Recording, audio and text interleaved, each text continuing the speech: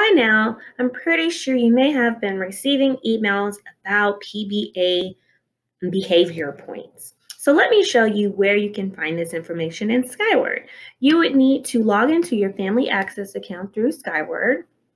And to get the history of PBA positive behavior points, you will click on the diploma.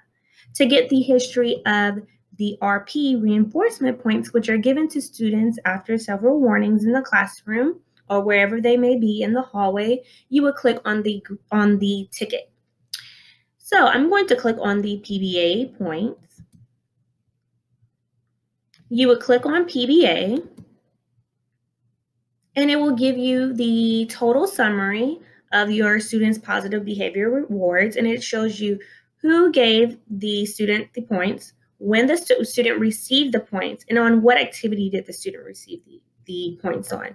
So this student has 50 Harmony Bucks, and for us, we have OWL Bucks. So this student can choose to shop at our digital store at school.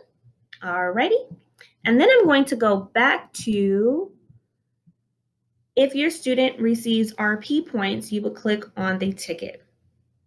And you would follow the same steps of clicking RP. If your student has not received any RPs, then you would get this message, no records found. However, if your students have received RPs, then you would get the history of their RPs. I hope this helps.